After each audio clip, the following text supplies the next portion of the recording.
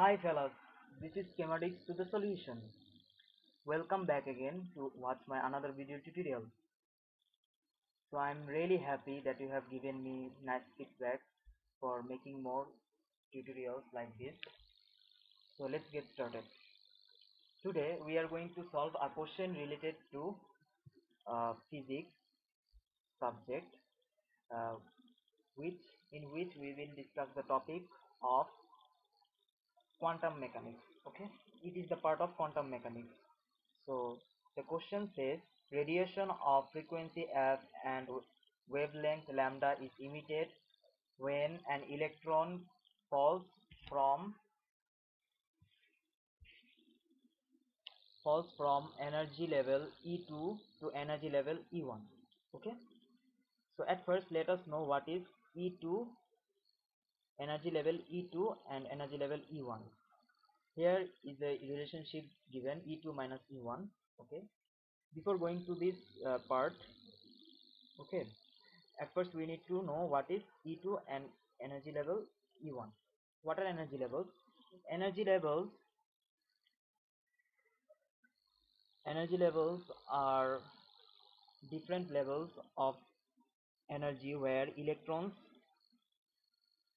exist in quantized orbit. Okay, energy level is just the quantized orbit where electrons exist. Electrons exist in quantized orbit. Okay, so here uh, E2 is the higher high energy level, and E1 is low energy level. Okay, so therefore E2 has got more energy whereas E1 has less energy. Okay, here is the electron residing in lower energy level. So let's see what is happening. Okay, so now we are going to excite this electron uh, by means of heating or applying high voltage electronic discharge. Okay, we are going to excite this electron with high voltage electronic discharge or by heating. Anyone will do. Okay, it's like a challenge that we are giving to this electron. Suppose it this is a case which coincide with the incident in Rogue One Star Wars story. Okay, let us relate this incident with Rogue One Star Wars story. Here, Electron is the girl, okay, who is about to face challenge. Okay, who is given the challenge? Here, we are going to give this electron a challenge. Okay, where it will face many obstacles and it needs to go upward over here. Okay, so the electron will say, "This is a rebellion, isn't it? This is a rebellion, isn't it? I rebel." Then we will say, "We have a mission for you. A major test is imminent. We need to know what is it. We need to know what is it, E2, and how to destroy it." So, is that clear, electron? Is that clear? Yes, sir. So, the electron will go upward, facing many obstacles, killing many enemies, just like in the Rogue One Star Wars story. So it will, as it has gone upward, it has achieved its goal, success, like the girl in Rogue One Star Wars story.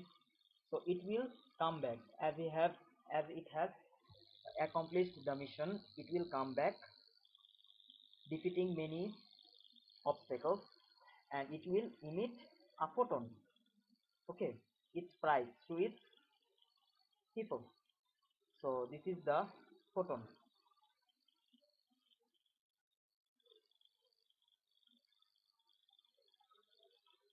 Okay, so it will give out a photon.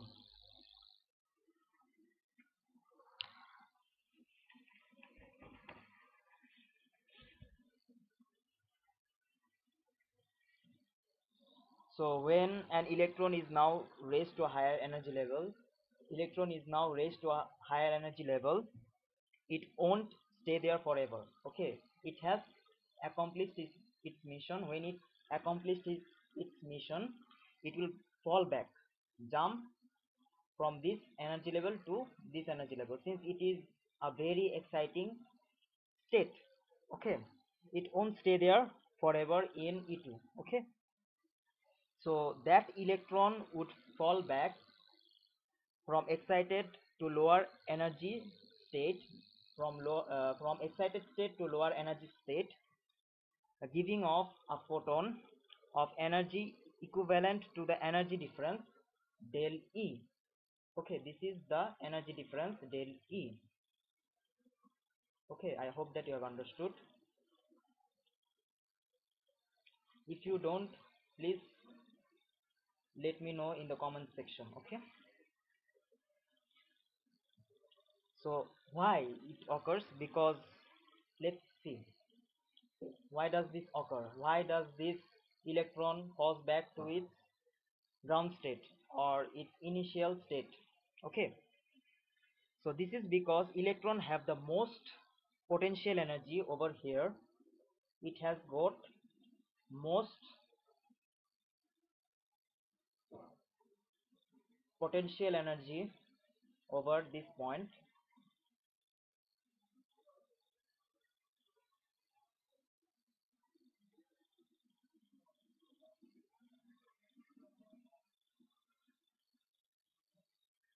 Okay, sorry for my bad handwriting. So it has got most potential energy at this point. So when it is in the higher energy level, that is in E2, it has got most potential energy, that is in the excited state. This is excited state. This E2 is excited state. Okay,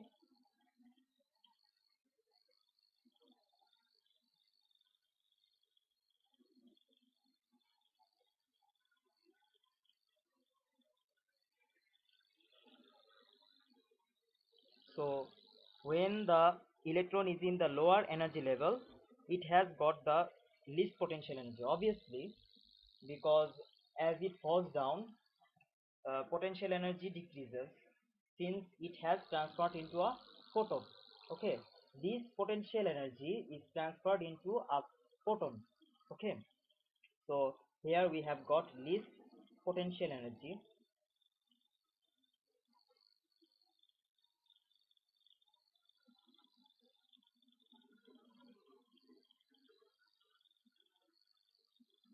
Okay, here in the low energy state, this is the low energy state. In low energy state, this electron will have least potential energy. That's because most of the potential energy is being converted into a photon. Okay, in addition to this, we need to know that electron jump is discrete. That means it will fall rapidly. Okay, it won't fall slowly, gradually, or anything else. It will fall rapidly, giving off a photon. Okay,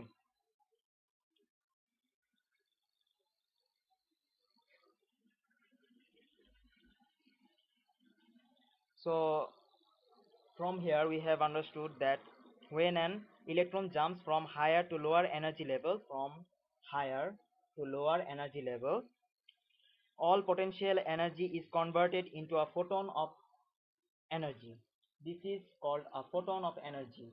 When it is falling from higher potential to lower potential energy, giving off a photon of energy. Okay,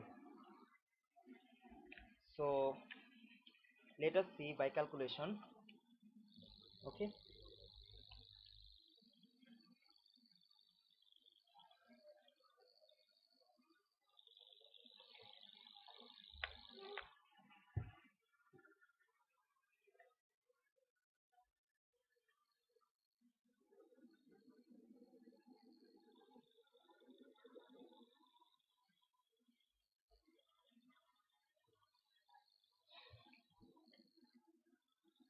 So we have known that energy difference is denoted by del E, which is E2 minus E1, which is also the energy of photon that is emitted. Okay, so here it is. This is the energy change or energy difference, that is the energy difference E2 minus E1. Okay, that is equivalent to the photon that is emitted here. Okay,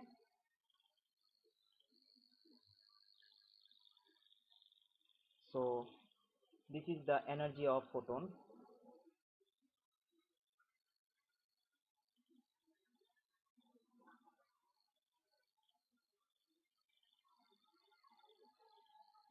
Okay, we also know that the equation v is equals to f lambda, where v is the speed of wave, any wave, f is the frequency, and lambda is wavelength. Okay, this is the basic equation that we have known in the earlier classes, in junior classes. Okay, so from here we can replace this speed of wave with speed of light, since all electromagnetic radiation travels at the speed of light, that is c is equals to f lambda, and we can rearrange this equation making f the subject, that is f is equals to c by lambda. Okay, so we will replace this f with this one, so hf, that is e2 minus e1 is equals to hf. We will replace this, substitute this f with this equation, that is c by lambda. So the overall equation comes like this, hc by lambda. Okay,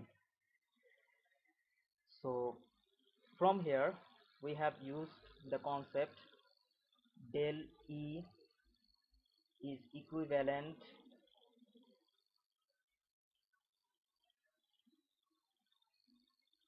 to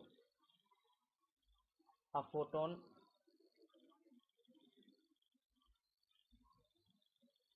emitted. We have just used this concept here, that is the energy difference here is equivalent to the photon that is emitted. Okay, the energy difference here is equivalent to the photon that is emitted here.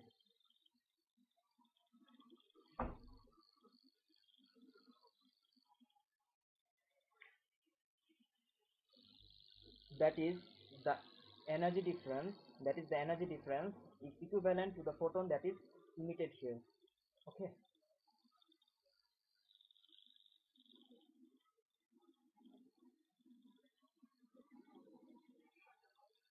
so that's all for this concept. So let us see which should be the answer. So let us match this equation with the answer. Okay,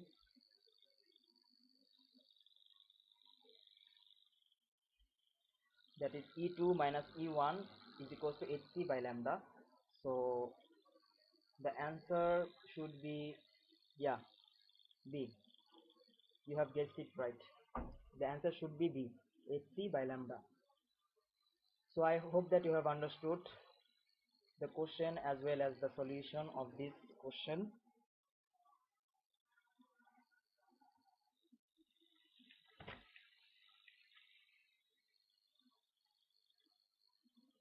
So if you have any question, let me know in the comment section. Okay,